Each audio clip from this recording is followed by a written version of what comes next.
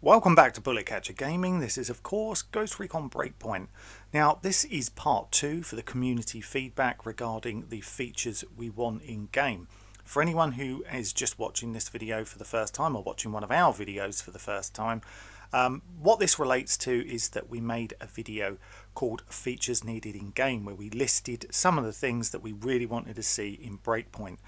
We had so much fantastic feedback from all of you guys that we decided to make a two-part video because there was so much of it. The first part went up a few days ago. There's already been lots of new comments on that one, so we've tried to include some of those into this as well. And this is part 2 of that. So I'm not going to hang around, but just very quickly, if you want to join our Discord, please do. We have a photo competition going on at the moment. We have all sorts of different competitions, things like that. Great place to come and meet people if you want to play the game with. And Knuckles, one of our admins on the Discord, provided the thumbnail for this video. So let's get in with it. So, okay. Big army base or a carrier. Now, we know that there is a carrier in the game, but it's not been seen since. We don't know what's going on with it. So a big army base, I think they mean for allies. That could be interesting. It depends on the story, of course, but I think it's something that we might get. You might get some kind of allied base possibly later on down the road. I don't know. I don't know if it will work or not, but it's an interesting idea. Now, pilots in the choppers. Now, once again, you're supposed to be solo or just with your teammates, but I do understand the realistic parachuting kind of goes out the window when you jump out your helicopter and it just falls to the ground. Yeah, so, I mean, yeah, it could, I see that it does kind of seem a bit silly that you just jump out your helicopter without a pilot. But that's an interesting one. Enemy classes similar to the Los Estaneros from Wildlands. Now I'm well up for this because I thought Fallen Ghosts was amazing in Wildlands. It was a fantastic DLC, the atmosphere that they created in it, and all of the enemies having the jammers and invisible units and things like that. I'd love to see those return. That is a fantastic suggestion. What about dragging bodies and not lifting them? That makes complete sense. I don't really need to go too much in depth in that. Dragging the bodies is so much better, much more realistic as well. Now, change the cutscenes back to like Wildlands, where you keep all your gear on. Yes, please, definitely want this. I find it quite frustrating that you've got your balaclava and your helmet on and night vision and all the rest of it, and then you stop to talk to someone and it's gone, and then 2 seconds later it's back again. Now I understand if you were talking to someone you probably would remove your balaclava or whatever, but bring it back to how it was in Wildlands. I much preferred that. Great suggestion. Yeah, so what about more game modes within the game? People are asking, we've done a video series called Escape and Evasion. We've got another one coming up soon. Just to add a few more modes in there. Wildlands added more modes as it went along. It really does depend on whether you want modes or whether you want more kind of missions, really. But let's be honest, we'd like both, I think. But an escape and evasion mode or something along those lines could be quite good fun. Now, what about set classes to AI teammates? So obviously, you've got the classes within the game. Why not be able to put them on there, and they could use special abilities that you have, you know, like get them to use the Panther kind of cloaking spray when you go in to fight a behemoth or something. That's quite a good idea. Now, also be able to use your skill points and have a skill tree for each of your AI teammates. Well, this is actually going to come to another point that I was going to raise later on, regards to the excess skill points that haven't been used. We've all got loads of them, I'm sure. Now, that's a great way of being able to use your skill points, using them on AI teammates. But of course, there are a lot of us who don't like AI teammates, or who just choose not to use them and prefer to go solo. So I do think skill points could be utilised in another way. One of those ways, I think, is being able to use them when you go through your classes. So let's say you're at rank 14 on Panther and you're stuck on it for some reason. You can use a skill point and jump to 15. That might be quite a nice idea. I'm sure Ubisoft can come up with an idea, a way, or use them, trade them in for skill credits or something like that. But having so many skill points that are not used is frustrating. What about enemies can mine and booby trap bases? Fantastic idea. Make it even harder. You know, on the raid you do have mines littered around, but there's none in the main game. Be quite nice if you had mines outside the bases and certain booby traps. PvP, people saying, what about use the entire map? Now, we did cover this in our PvP video recently, but yeah, having used the entire map and have different teams, kind of like a mini, not necessarily a battle royale, but like a team-based kind of battle royale where you could have, you've got to get an objective faster than somebody else and things like that, instead of having small little PvP maps. I think it could bring more people into PvP. Jet aircraft, kind of goes without saying. That's quite a good one. You know, the aircraft are kind of lacking a little bit. Maybe might be too overpowered, I don't know. But it's an interesting idea. More NPCs in the world. Now this for me is, I'd love this pretty much over most things at the moment. I think as the storyline has gone on and you keep taking down bad guy after bad guy, they're still stuck in this kind of, you know, nothing's going on and they can't get out and whatever. I'd like to see more going on. You know, scientists driving from one place to another, just more people, more enemies, just more of everything. There sometimes seems parts of the map where there's just nothing going on. Now you do want some kind of wilderness type places where there isn't much going on, and then there's other places like you drive down one of the kind of main roads and you don't really see anybody. So yeah, that's a really good idea. Faction mission rewards returning and more interesting missions. If you want to see more about faction missions, we've got a great faction mission video that went up last week for our ideas about how to improve faction missions. So we've covered skill points and yeah, you could buy class ranks and things like that. That's what I was saying on there. What about, and people are saying, what about an explosive experts class? I mean, that could be a good one. If you think about it, we don't have anything like that. We don't really have someone who utilises the LMG as their class, as you've already got kind of sniper and assault. I suppose you can include that in assault, but having a separate one for one of those two could be interesting. Crossplay. This is another really interesting one. You know, we've got players on PC and Xbox and PlayStation can't play with each other, whereas in a lot of other titles they can. So crossplay, I think that's a fantastic suggestion. Really, really like that one. What about create your own patches? You know, just have a patch editor where you have some basics that you can put together, put colours in. You can, so if you run with a squad or you're a milsim group, you could create your own patch instead of using the ones in the game. Really, really like that one. Crawling left to right. Now, initially some people might go, well, that's not really a big one.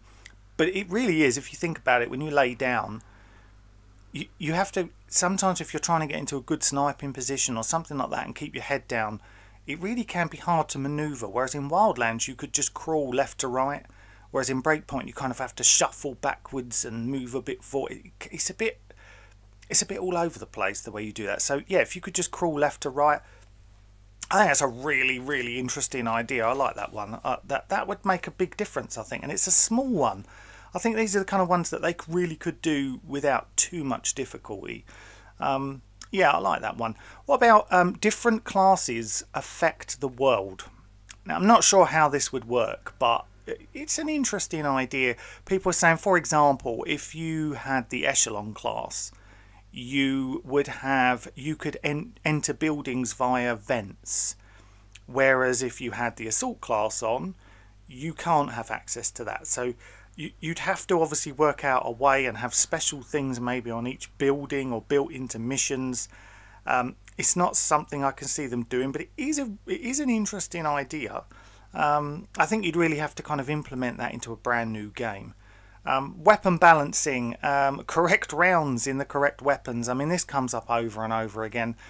why some of the weapons are they're incorrectly, sometimes Ubisoft will say this is the gun, and we get loads of people saying to us that's not the right gun.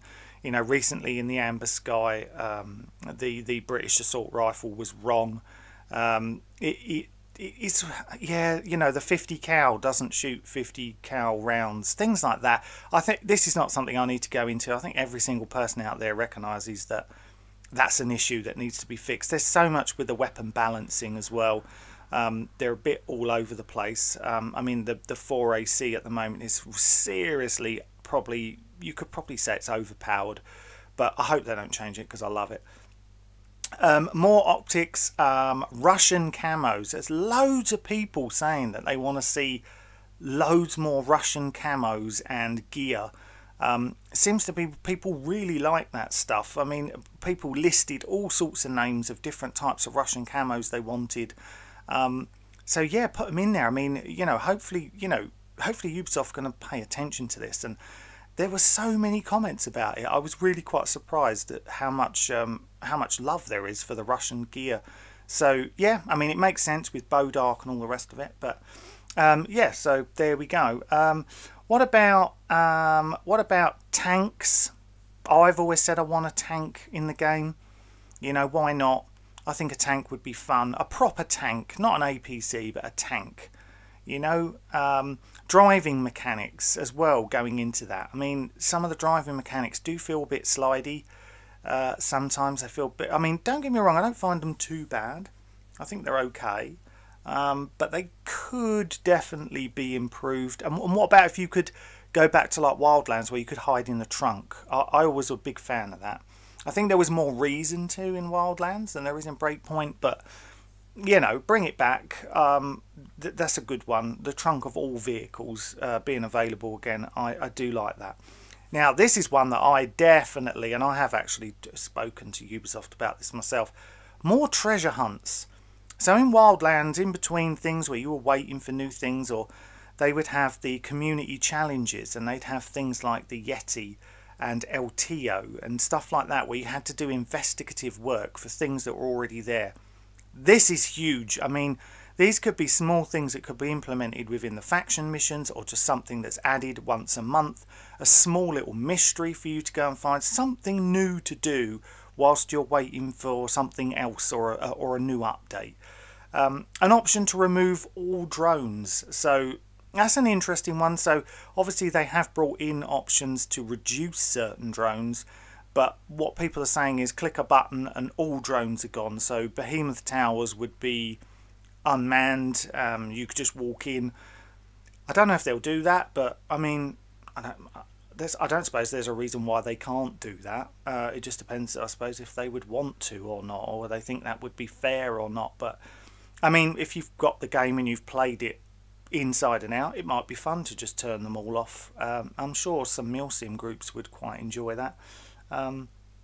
Take just one AI teammate with you. So you have 4 AI teammates, of course. What about if you could take just the one, or just 2, and one of your friends could jump in? So you could mix and match, if you know what I mean. Friends and AI teammates could fill up your squad. That's a great idea.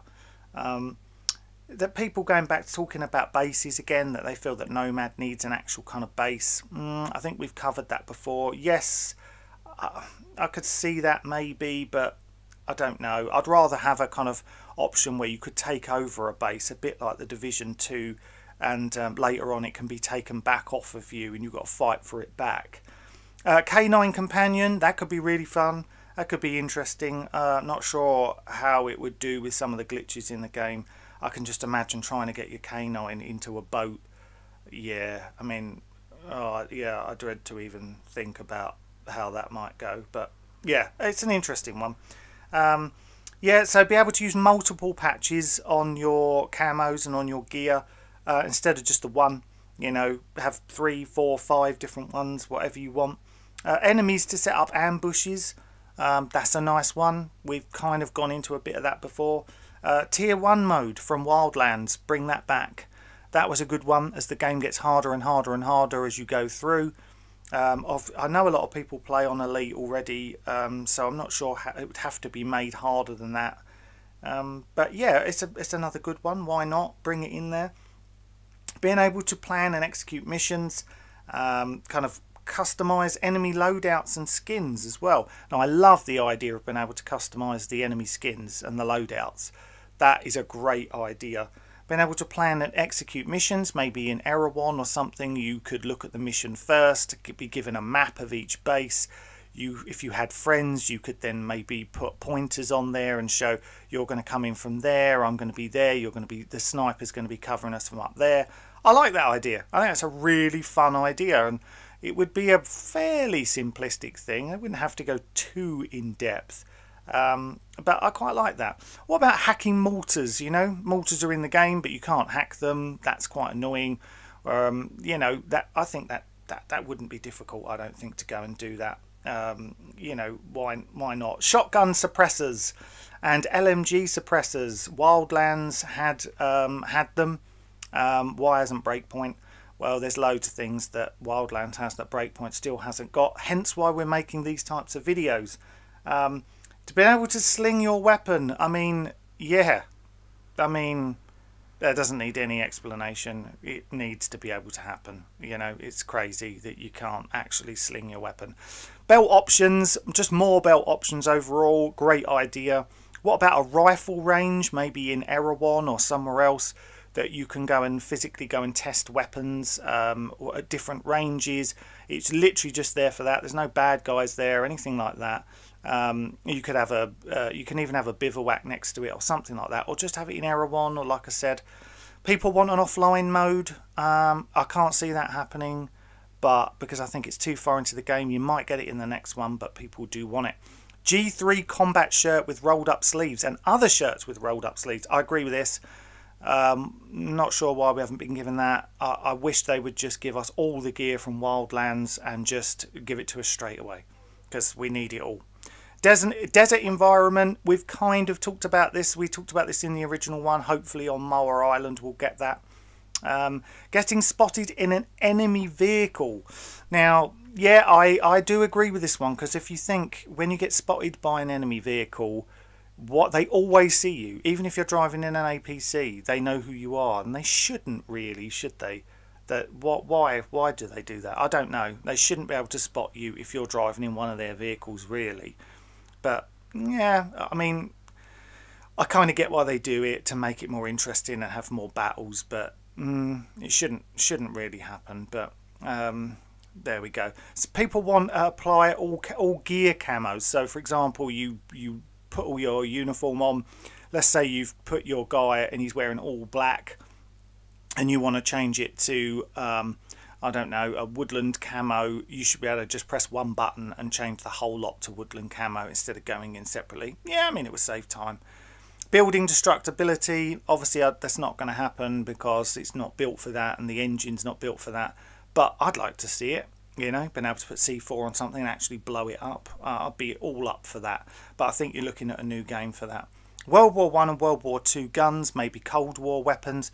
No reason why a few of those can't be thrown in, because if you look at it, there's a lot of World War II and Cold War history on the island. It could be that you find an old weapons cache or something like that. No reason why they can't have a few of those added just for fun. And a wingsuit, yeah, all up for a wingsuit. Why not? You know, there's lots of verticality in terms of jumping off of cliffs and things like that. So a wingsuit would be awesome. Being able to call in air support. Yeah, another one that's interesting. Not sure how it would work, because if you could call in air support, why aren't the rest of those people who are giving you air support coming in to help you in the first place? It kind of clashes a little bit with the story, but you know, they're just some more that you guys have given us, and just honestly so thankful that for the reception that first video got, all of your comments that you gave us, and people have watched the part 1 of the feedback. These videos are all about your feedback. This is everything that you guys want in the game. So we are going to pass this on to Ubisoft 100%. So thank you so much, and thank you for supporting our channel. Thank you for subscribing if you have, and thank you for liking any of our videos. Really, really massive shout out to all of you. Please take care out there, and we will see you again on the next one. Bye bye.